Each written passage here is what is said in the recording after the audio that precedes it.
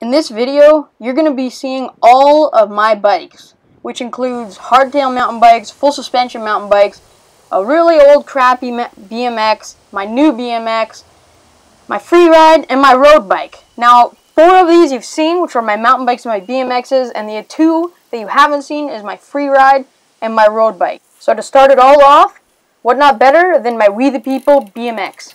I'm going to keep this one short because I've already made a whole video reviewing this bike, so link in the description, go check that out if you want to know more. But pretty much, I bought this because my old BMX was just a hunk of junk, and I've been really happy with this bike. It's so far done really well, and on to the next bike. Then next, we'll go on to my old BMX.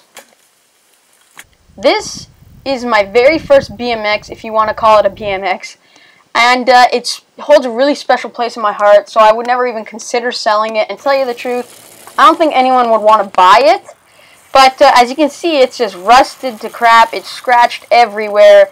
It's seen some stuff, but I still really love this BMX. It's hard to explain, but I'm just not going to sell it. Then up next is my P3 Specialized.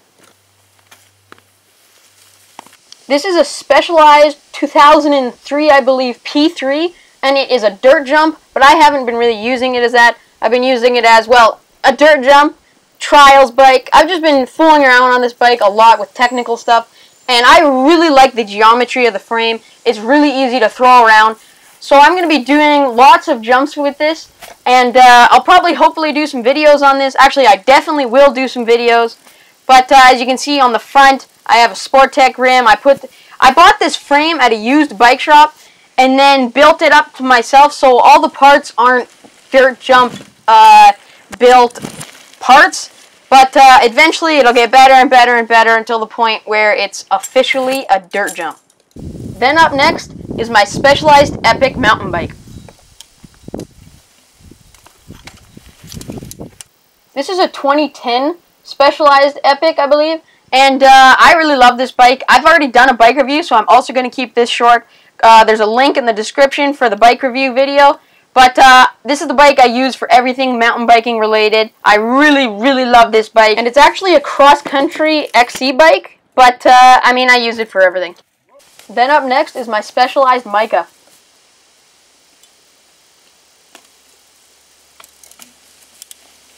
This was my first mountain bike with suspension. The mountain bike before this one was a Norco that had no suspension, but I really love this bike. I just kind of grew out of it, and I really liked full suspension, the idea of it, so I got that. And I'm sorry I couldn't find any clips for this for some weird reason, but on to the next bike. Then last but not least, my road bike.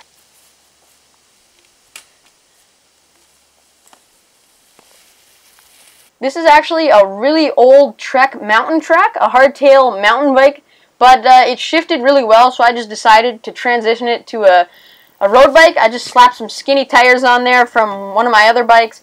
I bent back the moose horns or whatever you want to call them, and it was good to go. But I don't do too much road biking, but I do a little bit. So if you guys wanted me to do a road bike video, which I don't know how I would do, comment down below, and there's actually going to be a poll. So go vote whether you want to see that. I'm really interested to see what you guys think. But that's my last bike. And quickly before the end clip comes, I just want to say sorry for the bad mic quality. I will try to get it fixed as soon as I can. Okay guys, that's the end of the video. I really hope you enjoyed. If you did enjoy, remember to leave a like and subscribe. And that's all my bikes. I know I have a lot. And remember to vote whether you want to see some road bike videos. I'm really interested to see what you guys think. But remember to like and subscribe, and I will see you guys in the next video.